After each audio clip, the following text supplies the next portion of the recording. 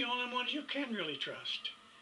May God help us to realize that He'll take us through any situation we're in. I want to tell you something.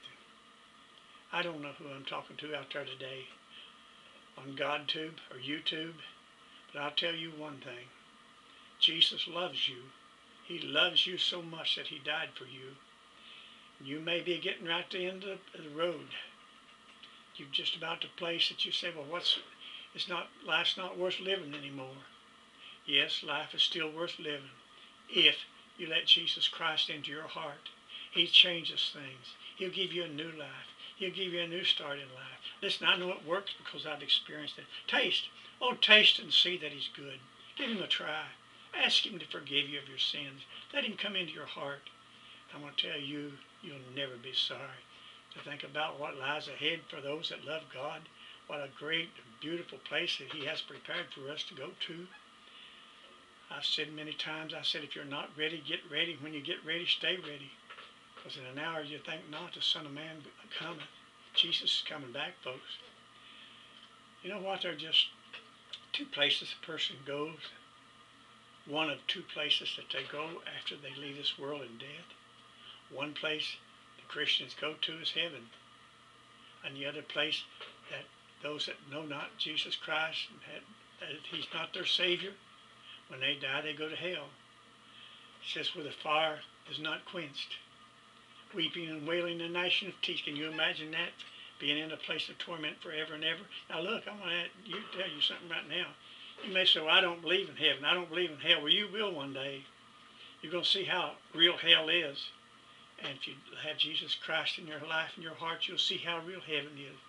What a sweet and glorious place that would be in comparison to a place of torment.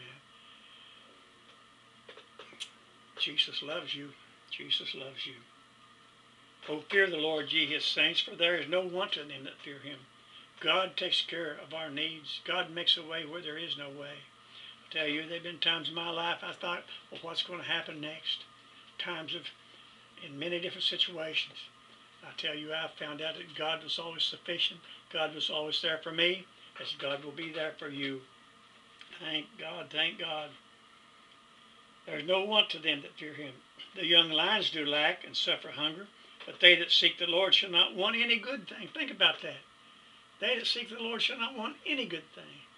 You've got a supplier that's on hand 24 hours a day. Come, you children, hearken unto me. I will teach you the fear of the Lord. What man is he that desireth life and loveth many days, that he may see good? Keep that tongue from evil, and thy lips from speaking guile. God help, be careful what you say with that tongue. Now listen to this. Depart from evil.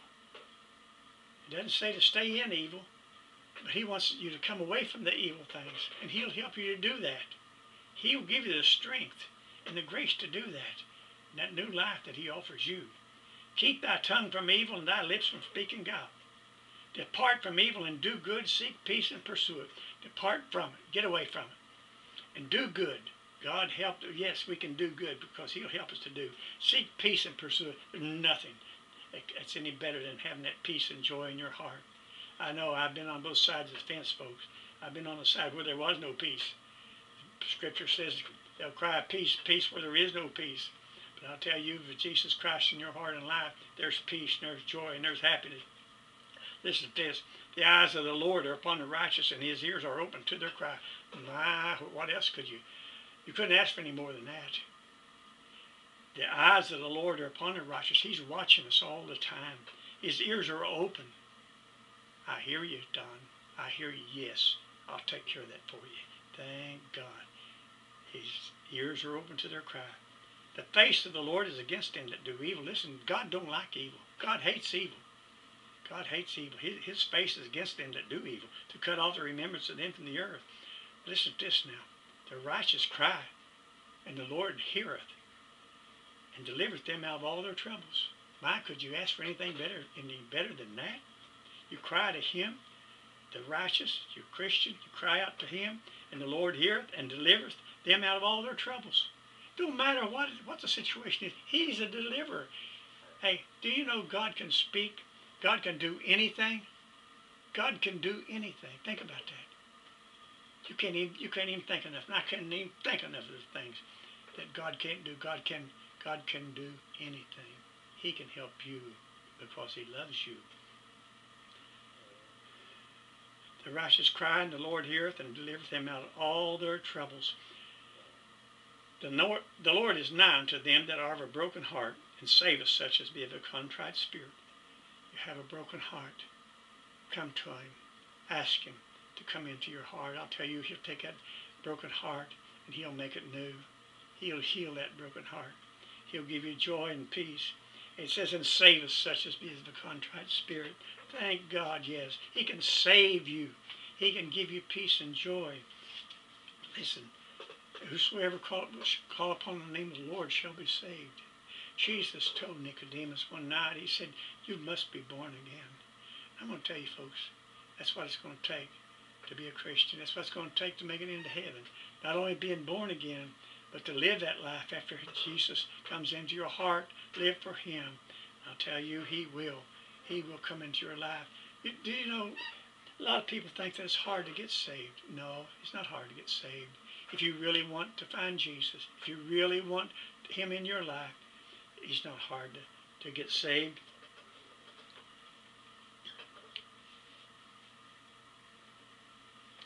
You know, it's over in just a minute. In 1 John, it tells us, there's a scripture there that tells us exactly, said if we will call upon the Lord. I'm going to read that to you. Just bear with me here just a minute, please. And I'll just read that out to you. It's so good. Yes, in 1 John, the first chapter.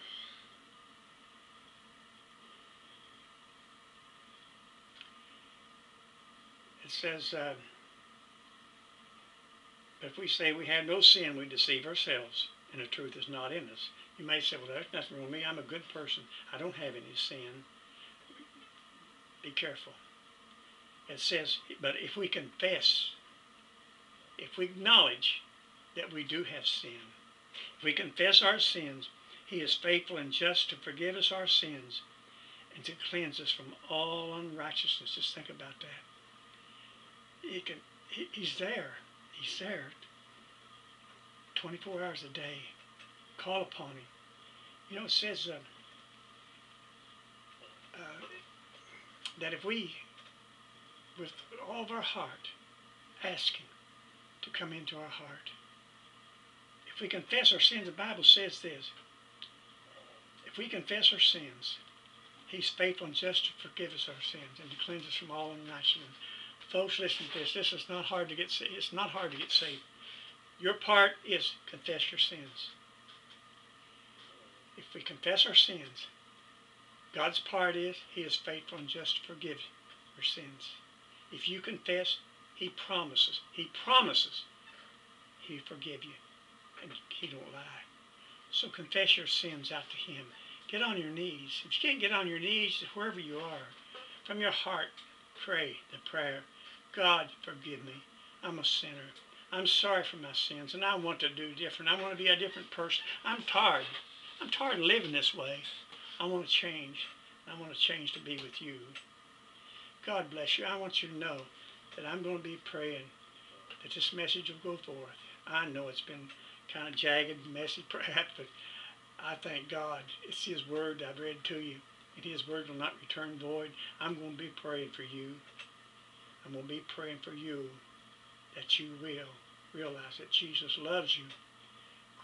If you're a Christian or if you're a sinner, Jesus loves you, and there's nothing he can't do. He's there 24/7 to help you if you'll just call upon him. May God bless you. Amen.